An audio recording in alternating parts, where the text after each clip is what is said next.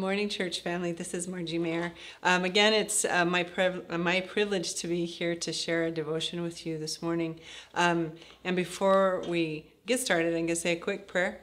Dear Heavenly Father, I just want to thank you for this opportunity to share your word and just pray that it goes out to reach those who you intend it to reach. And Lord, I just pray that it would be a blessing to you. In Jesus' name, amen. My title today is going to be Transformed, Not Conformed. The other day I was putting my daily message together, and as I was reading Romans 12, 1 and 2, I'm going to read that and then I'm going to kind of explain what the Lord put on my heart to share. So Romans 12, 1 and 2. I beseech you therefore, brethren, by the mercies of God, that you present your bodies a living sacrifice, holy, acceptable to God, which is your reasonable service. And do not be conformed to this world, but be transformed by the renewing of your mind, that you may prove what is that good and acceptable and perfect will of God. This is what the Lord had put on my heart. Tearing down strongholds that hinder you from living out your dreams. And then that's where however I got to Romans 12:2, I'm not sure, but I just know that the Lord had directed me. And then it tells us to be not to be conformed by the limitation of our old thought patterns, but to renew our minds with ideas that we had never had before. Instead of staying on the insanity wheel, doing the same thing over and over, expecting different results, dare to think something different and do something different than you've ever done before. Construct biblical truths, who God has made you to be, and let his thoughts transform you, unlocking the potential of living and transforming your life. To be honest with you, I spent the day asking the Lord and myself, how do I do that? How do I think things that are not in my normal way of thinking? According to Philippians 4, it says to let your requests be made known to God. So I did. So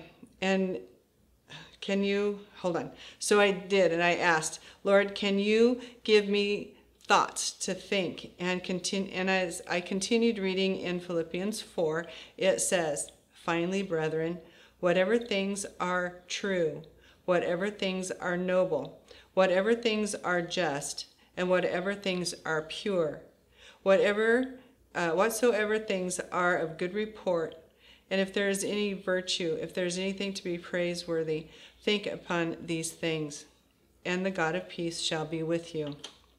But he didn't stop there. In Matthew 9, 13, or 6, 9 through 13, we know it as the Lord's Prayer. So, our Heavenly Father, your word is true. You are to be hallowed of who you are, what you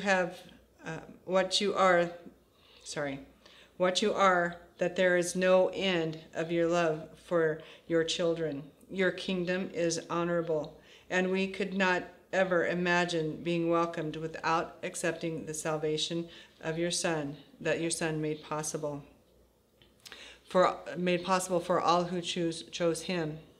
It is by your grace that we have our needs met, the purity of being thought of more than the birds of the air or the flowers of the fields, that you not only care for your children, but you make beauty out of their lives.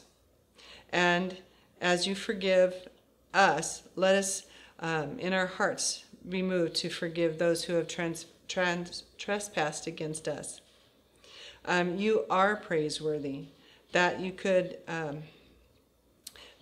we could not say with our own words. Therefore, let our lives be a living sacrifice daily to the goodness of our lives.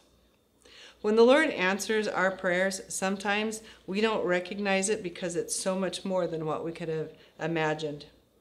Part of tearing down the old thought patterns is not being conformed to the way the world thinks.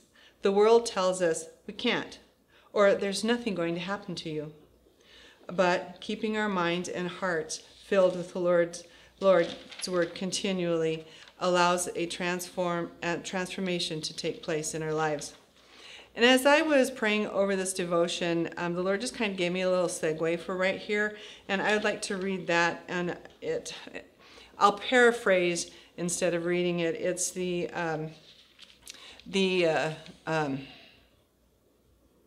oh my goodness, I can't think of the word. But anyway, of the 10 virgins, and that how 5 of them were ready and 5 of the parable of the 10 virgins. 5 were ready and 5 were not. So this is my paraphrase of it and what the Lord had put in my heart to share at this point. As I was praying for this devotion, the Lord put this on my heart to share the parable of the 10 virgins. I guess I just had to read my own writing. All of them were looking forward for the groom to show up for the wedding feast to begin. But time passed, and it seemed that the groom would never show up. Some of the bridesmaids became weary of waiting and did not keep oil in their lamps, and they failed to trim their wicks. And when it was time for the wedding to begin, they did not have enough oil in their lamps to light the way, so they had to try to find oil at the last hour. When they returned, the door for the wedding feast was closed. Being in God's word and keeping his commandments, following his voice, his direction, keeps the oil in our lamps filled and the wicks trimmed, that we will be ready when the groom comes, and we will be able to enter into heaven when we are called. I'm going to go back to the last sentence. Allowing a transformation to take place in our lives. Being transformed, not conformed. Always being ready to hear the Lord's voice and hearing his directions. And I pray for us today that we can stay in his word, that we have a love for his word. We just can't wait to be with him, and that we can be like those 10, the 5 of the 10 virgins who were ready to meet the Lord when he came to call his church. And let's pray. Dear Heavenly Father, I just want to thank you for all that you do for us. And Lord, I just pray that we can be an encouragement to those around us, to be in your word, to find out who you are, and to just love you more and more every day. And Lord, I just thank you for this word. In Jesus' name, amen.